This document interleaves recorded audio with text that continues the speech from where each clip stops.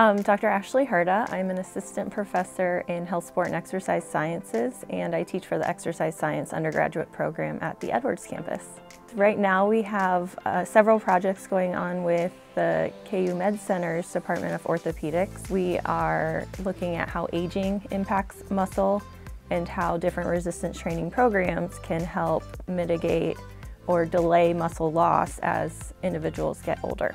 The biggest takeaway from my research specifically would be resistance training impacts everyday life, from being a kid and learning new skill sets throughout adulthood and maintaining a healthy body mass. The most exciting project that I've had so far was working with older adults. We use the resistance training, either dumbbells or elastic bands, so something they could easily do at home on their own or with a guided video. Dumbbells were slightly superior for improving bone mass, which is important as people age. Anybody could use dumbbells and not have to have a gym membership to improve strength and overall function.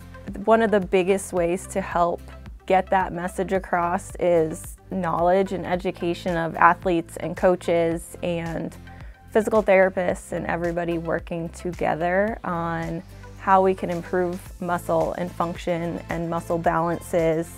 And the best training method really depends on the individual. And it's hard to make individualized programs, but we're all getting better at it. But being able to relay the message from the results of the research into practice and hopefully delay injuries or prevent injuries and just overall improve life and living for everybody.